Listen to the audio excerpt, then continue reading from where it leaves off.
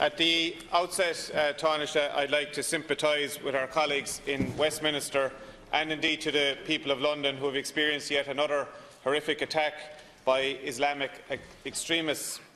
And as we know, it's almost a year to the day since we had another attack in Brussels where 32 people lost their lives. And on behalf of the Fianna Fáil party and my party leader and my colleagues, I'd like to express our condolences to the families of the 4 people who lost their lives yesterday, and indeed to wish all the other people who were injured as part of that incident a speedy recovery. Taoiseach, the issue which I wish to raise with you here this morning is one of job creation.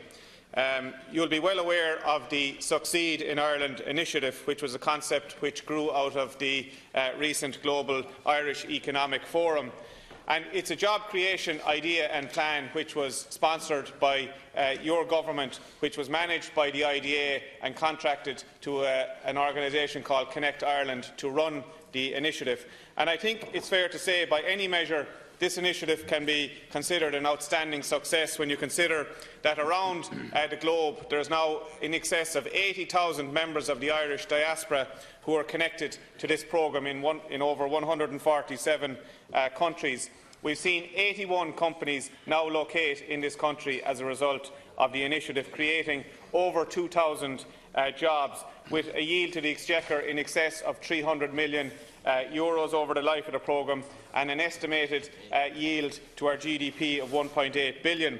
And in addition to this, Taoiseach, it's very, very important that you know, appreciate and understand that Connect Ireland is a not-for-profit company. They get paid for job creation on a no-fault, no-fee basis, and for every job they create, it costs €4,000, whereas an equivalent job which the IDA creates costs in the region of €11,000, so you can see the value for money. And significantly also, Taoiseach, they have gone a long way towards addressing the urban-rural issue we have in terms of how the government and the IDA haven't been pushing enough of jobs into rural Ireland because of the concentration of jobs which have been coming into the Greater Dublin area.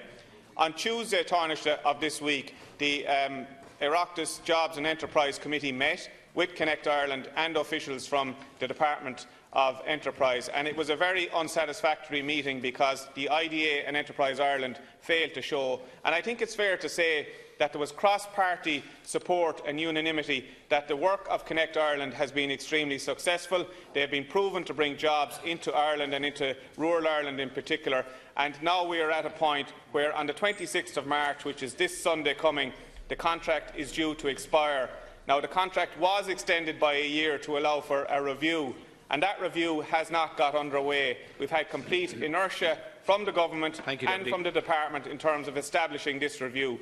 So the question is, and the point is, there has been a lot of momentum built up. There has been a lot of leads generated. There has been a lot of contacts generated, and there is a lot of potential jobs now in the pipeline as a result of the Succeed in Ireland initiative, as a result of the work of Connect Ireland.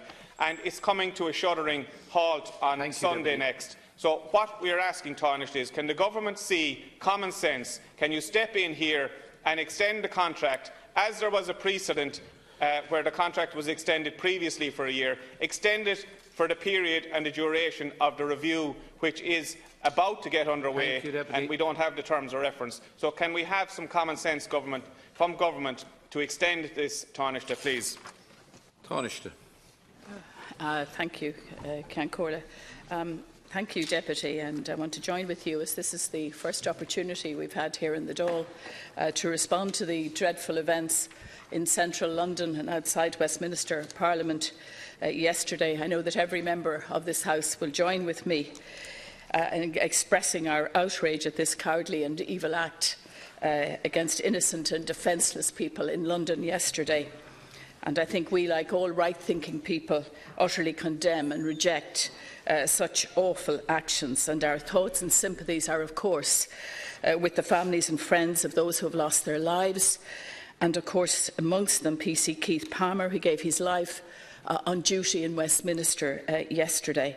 And we also think of the many men, women and children who have been injured, and we hope for their speedy recovery.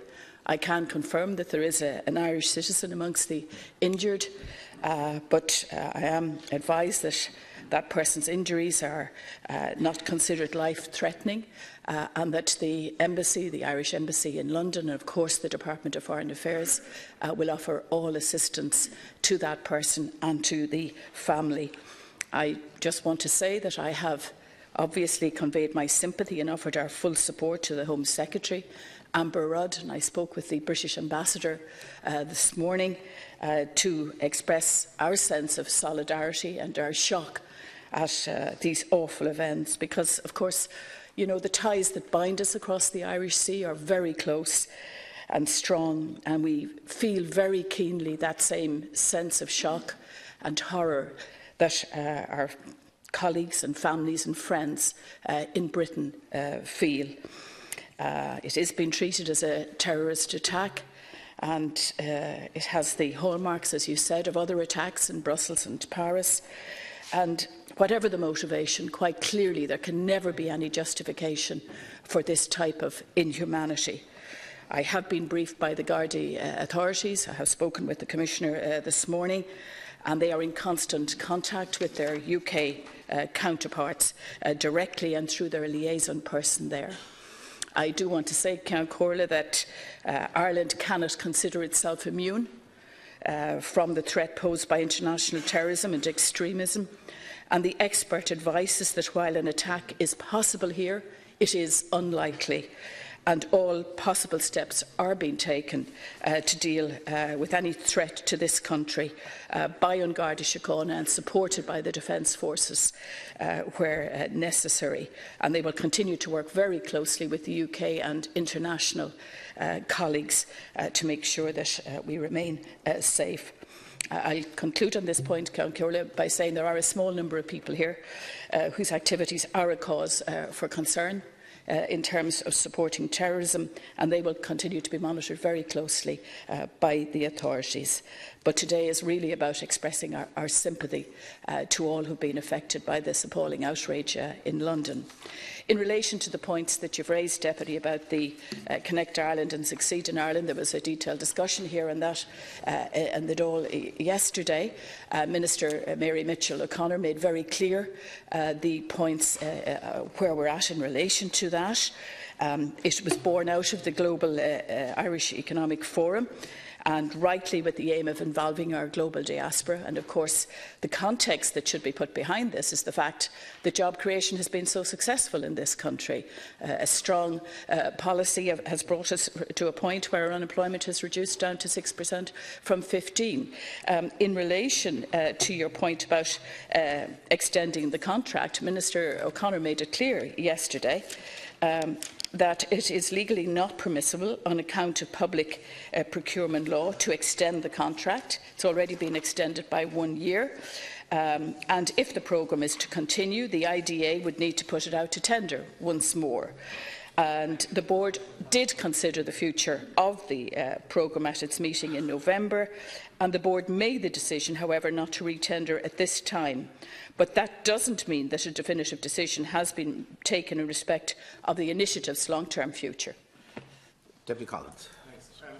Taoiseach, I think it's very important that you appreciate that we're going to lose a lot of momentum and a lot of initiative which has been built up if the contract comes to an end on the 26th of March. And that will be very, very regrettable, because there is a lot of potential jobs in the pipeline. Now, it was mentioned yesterday here, and incorrectly the Taoiseach said that there was litigation pending and that the matter was sub judice. That is not the case. And I think simply we have to appreciate that what Connect Ireland are saying: extend the contract for the duration of the review, and they will be happy to take their chances when the initiative or the contract is then advertised for re-tendering.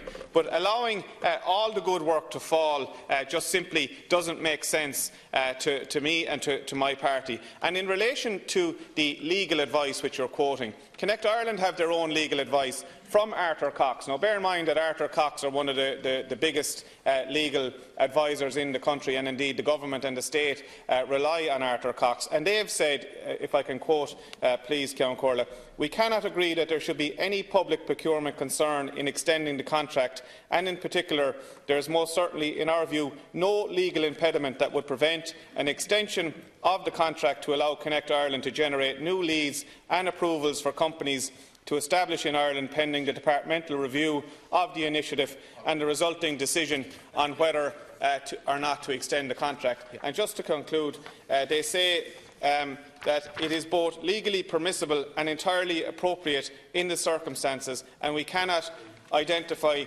any legal impediment why the IDA are refusing to do so. Thank you, so what I am appealing to you, Taoiseach, is this: can the government not see common sense and allow this initiative and this programme to continue whilst the review gets underway, bearing in mind it still hasn't got underway?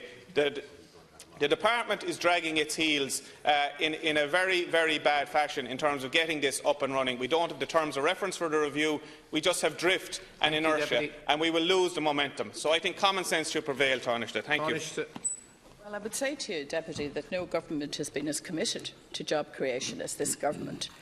And you can see the fruits of that motivation and of that work in the numbers of jobs that have been created. And that is spreading across the country and also by sector. And of course we will do everything possible to ensure that it continues. That has been a driving force behind the work of the last government, indeed, and of this government, and incredibly important to the people of this country, because that's what people want to see, an opportunity to work. The Minister will be answering questions at 12:30 in relation to this, and I want to make the point that she has made it very clear that there are legal issues involved, and that there is no choice but to go out to public procurement at this stage. But she has also said that she will do a review of the overall situation, which I think is important, because she wants to look at the initiative, she wants to look at the aspects of it that have been successful, and develop more information on how it has worked and how it could be improved in the future.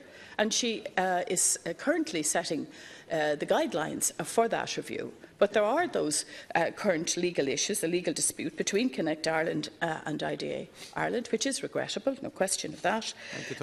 But she has outlined a way forward, and it does have to go out to tender at this point. Thank you very much.